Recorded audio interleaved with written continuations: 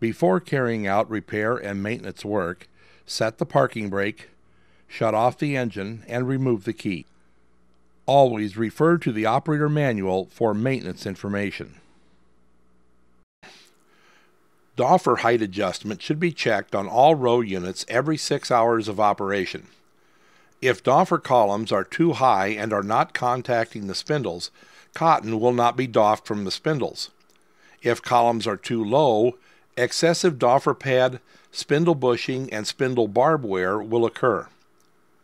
Stop the engine and remove the key prior to doffer inspection or adjustment.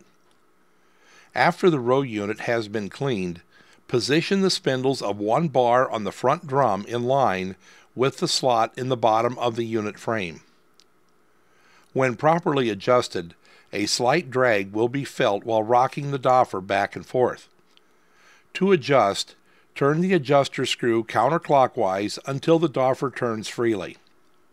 Turn the adjuster clockwise one click at a time until a slight drag between the doffer pad and spindle is felt while rocking the doffer.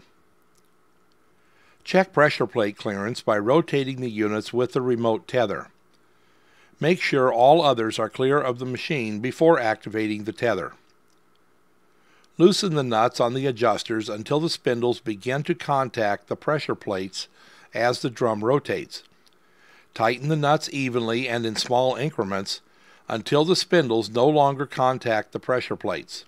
Turn the adjustment nuts until the clearance between the spindles and pressure plates is 3 to 6 millimeters or 1/8 to 1/4 inch.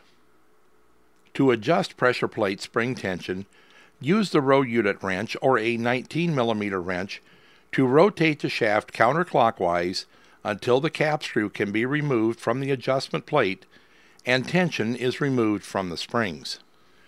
Rotate the adjustment counterclockwise until the springs contact the pressure plate and a hole aligns in the adjuster plates. Check to assure springs are seated in the slots in the pressure plates. Rotate the adjustment on the front drum counterclockwise until the second set of holes align and install the cap screw. Rotate the adjustment on the rear drum counterclockwise until the third set of holes align and install the cap screw.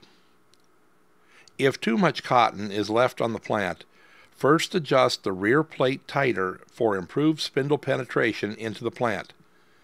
Adjust the front drum pressure plate tension only if necessary.